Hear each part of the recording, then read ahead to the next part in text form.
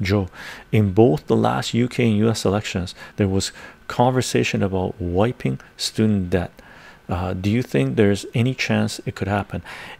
I don't think it's going to happen, and if it happens, there's going to be a caveat in there, right? The one way they're going to do this great reset, they're going to try to do this great reset, right?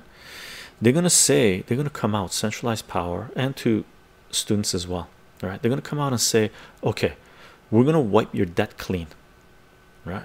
Let's say you, me, have a lot of debt, or lot for us, right? We have a lot of debt, no job prospect, economy is down the toilet, right? The only jobs you can get are Taco Bell or McDonald's or digging ditches. Some of it at minimum wage, some of it below minimum wage, some of it above minimum wage. I've heard on some of the fast food places, they're actually paying like $18 an hour, right? What the hell is $18 an hour going to get you, right? They're paying a lot more above minimum wage because they can't find anyone to do the work, right? So let's assume we're in that situation. We have debt and there's no way to pay it, and it's student debt or debt that we can't write off or don't want to write off. Centralized power says we're going to wipe your debt, right? Sign here.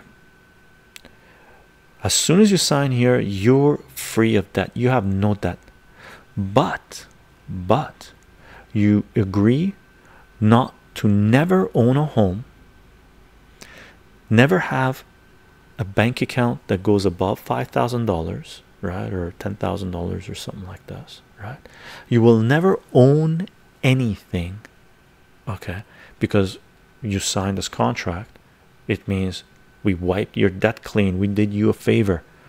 In return, it means you will not be allowed to own anything, right? So they could add those things in there, okay? You will have to rent your car in these carpools that we've created. Hey, there's Uber, right? What's Uber? Oh, it's a Wall Street company owned mainly by Saudis, right?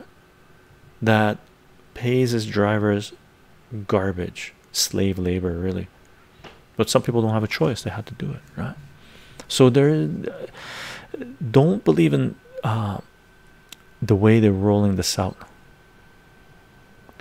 Didn't mean for you to go on a rant, but thanks for the answer. Laugh out loud box. My pleasure. I don't know which one that was. Monopoly money launderer cycle. Kid takes loan, gets a degree in useless humanities, rants on Twitter, tries to belittle that didn't go to high-end college, is unable to get a real job, gets a job to teach that useless subjects, produces more useless kids like him. Those kids continue the cycle. Pretty much.